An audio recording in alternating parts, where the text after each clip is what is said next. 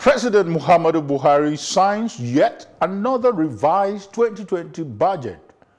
And in Ondo State, the state chief judge refuses the request of the State House of Assembly. This is Plus Politics. I am Kayode, Ladeinde.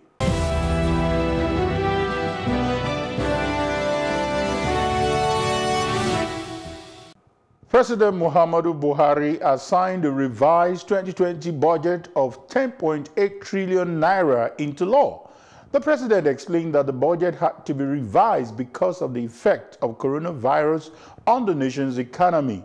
He also stated that ministries, departments, and agencies will be given 50% of their capital allocation by the end of the month. Joining us to throw more light on this budget is an economist, Paul Alaje. Good evening, Mr. Paul Alaje. Yeah, good evening, and thank you so very much for. Yes, this is Plus Politics. Don't get it twisted. But we are going to be discussing politics and economy, so to say. Now, the 2020 revised budget has now been signed, and the president acknowledged that this is definitely caused by oil, and we all know what actually led to this. So, as the government really taking care of those factors which has to do with COVID in this signed budget now? Well, thank you so very much. Last month, National Assembly 10.81 billion. Okay, we understand. We're still trying to sort that out. We have another person joining us now. We hope that this network will be much better. Jide Ojo, a public affairs analyst, talking with us on the issue of budget. Mr. Jide Ojo, good evening. Thanks for having me. Good evening. Let me just quickly go straight to the point. We've lost quite a lot of time trying to sort out this network issue. Year in, year out, we hear political analysts, we hear public affairs analysts, we hear economists talking about that our budget is not development driven, that as long as we have less than 50% on capital projects, we are going nowhere. Is there any sign that Nigeria can come out now that the situation is even worse with the issue of COVID? But in fairness to the Buhari administration, it's done better than its predecessors. Now we are having about 6% capital budgets, so 760 are recurrent. And it's a challenge trying to break the balance because it was. Okay, while we're looking at that, I'm going to be reading out some figures for you while we'll get your comment on these. Looking at the assessment of the budget spent so far from January to May, we have 1.25 trillion on debt service. We also have 1.32 trillion spent on personnel costs, including pensions. Start talking about the issue of recurrent. It's been more of taking care of the personnel, and this personnel includes the politicians, it includes the debt servicing, and we are now talking about just 253 billion spent on capital. 253 billion spent on capital. This is quite low to whatever has been spent on recurrent, whatever has been spent on personnel. And this question comes again, the cost of governance, the cost of maintaining public office holders. And it begs to ask again that when can we listen to the voice of reasoning where we need to cut down the cost of governance of our public office holders? Very apt question, my brother. The issue is, yes, office holders, we may need to put down the allowances and the Secretary of Government should look at the reports to see whether we can have merger. Mr. Gideojo, I'm so sorry that quite a lot of, we're getting this feedback that the network is quite unfriendly. We'll quickly take a short break again and we will listen to you via phone. We are going to call your line now so that we can make sense, because I can hear a bit of it, but I understand that some of our viewers need to hear you more clearly. We'll take a short break and we'll be back with you in a moment.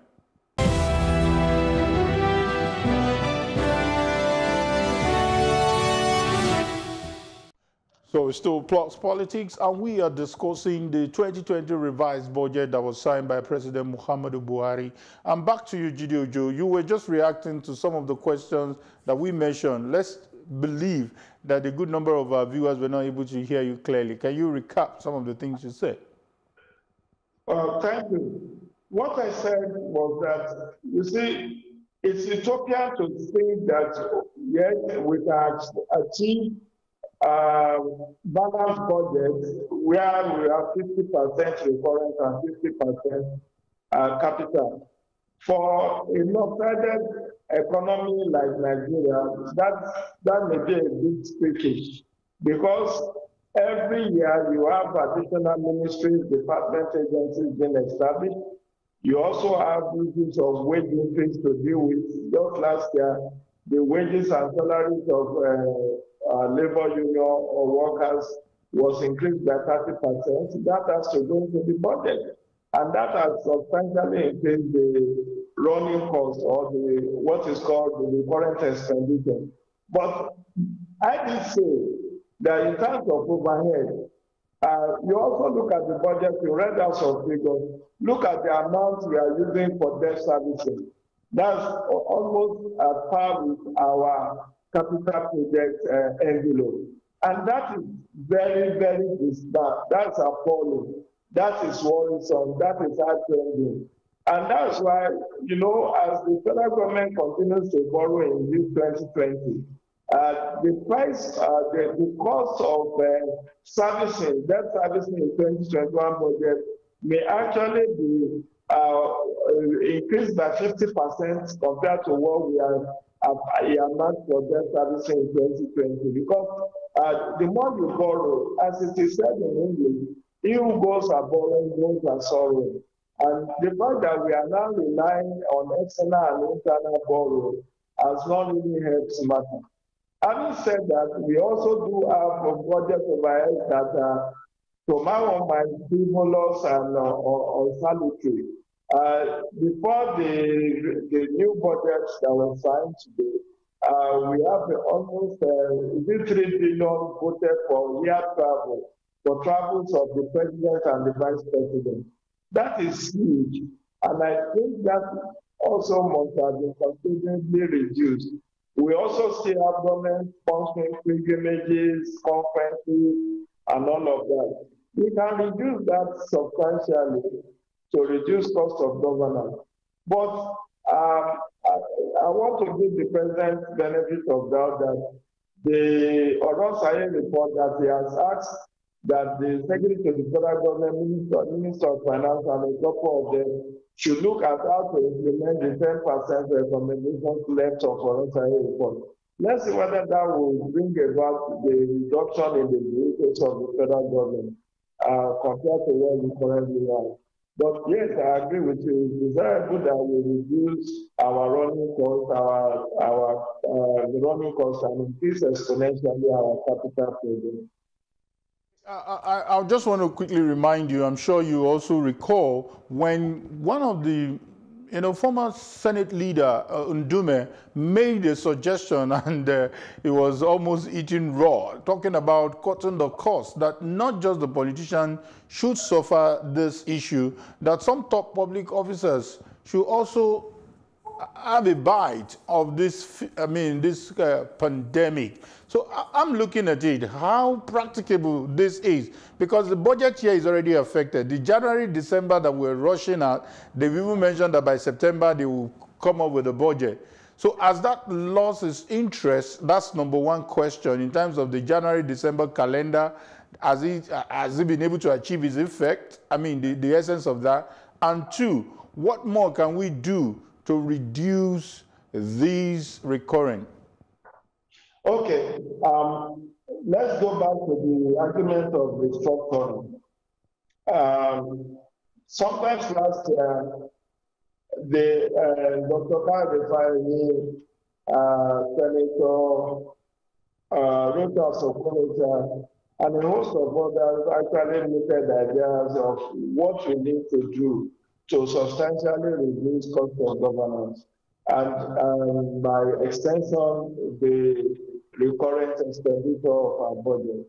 Now, we have 469 members of the National Assembly, and the suggestion was made that can we have one senator per state, okay, or maybe at most 2, rather than 3, and also reduce substantially the number of members of House of Reps to maximum of 200 rather than 360.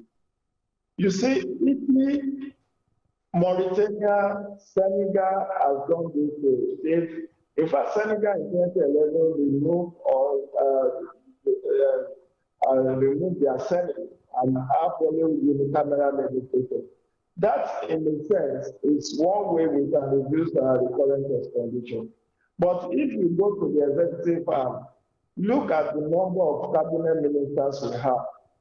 Constitutional speaking, section 147 of the Constitution actually said the president should appoint a minister from each state. Why did we come about 43 cabinet members when we could actually about 36, and we will not be offending the Constitution?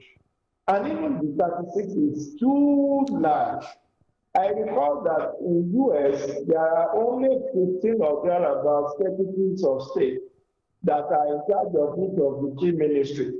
If America, with a population of over 250 million, will have only 15 ministers and have only 100 members of Senate. Why is Nigeria less endowed with less capital per capita income, be polluting with 360 members of House of Reps, 109 members of Senate, and 43 members of Cabinet? These are drain pipes. We can actually substantially reduce the number of ministries, departments, and agencies, as well as the National Assembly, and then we'll be able to draw down or reduce considerably the running cost of government. I'm really pressed for time. No thanks to the technology, the technical itch we've been having. But I want to drive home this point just for record. Now, you've cited something very practical. We have the one we copy, the American type of democracy, where we have 2 senators from each state and we have 100 senators. And in our own case, we have 109 senators from a lesser number of states. So we are looking at the MTEF now, that's the medium-term expenditure framework. Is there a way we could look at this? Because if you say this is achievable this year, you and I know that that's not realistic. How soon can we, rejig our constitution to face this reality? Because governance, it is obvious that it is very attractive. I agree with you, my brother. The issue is the political will. Is there the political will on the part of the president to go this route? There's nothing sacrosanct about our constitution. We have asked for an autonomous, people-driven constitution. But the administration of President Muhammadu Buhari doesn't seem to want to hear anything about the structuring. And yet, the structuring will save this country, will promote meritocracy, will also help to reduce the cost of governance. We don't need 36 states. We can reduce the number of states, but even if we let it be, we can reduce the number of local governments. Even if we let it be, we can reduce the number of ministries, departments, and agencies, both at the federal and state level, as well as in parliament. But the political will must be on the side of the political actors and gladiators, starting with the president and the leadership of National Assembly, to want to promote and expeditiously deal with a constitutional alteration or amendment that will bring this to bear. Otherwise, we will continue to cry under the heavy burden of this recurrent expenditure, and we have less resources for capital development. And the way to go for every serious country is through the capital development to fix the infrastructure. Look at this sustainable development goal. We are just 10 years away from the year 2030. Nigeria has not achieved any of the 17 sustainable development goals. And if we are not very careful, we may soon achieve it 10 years to come. So the best thing is to look at the clamor for the restructuring of the country and do something that is safe, that can bring about win-win for both the politicians and the people of Nigeria. But the way we are now, governance is too bloated. We are having every recurrent and overhead, and unless we reduce this substantially, Nigeria may never really get to the Eldorado we all look for. Thank you so much, Jide Ojo. Thank you for your time. And probably I must add this, that for those people who believe that people will lose their jobs, for those who believe that if we have lesser number of politicians, it's going to be loss of job. What we're saying is, if we devote more money into capital, we have good infrastructure, there will be better economy, there will be better infrastructure, there will be things that will create more jobs for people rather than the few, you know, fattening on the huge number of us. So thank you so much. I wish we can have this conversation much longer, but our time is fast spent. I want to say thank you to you, and thank you to our guests which we're not able to have for today. I'm talking about Paul Elijah, an economist who really created time to be with us today. Trust me, we will create some time to talk more on this issue and some other important issues. We'll take a short break, and when we return, the situation in Ondo State gets more interesting as the Chief Judge rejects the demands of the State House of Assembly. We'll be right back. Please don't go anywhere.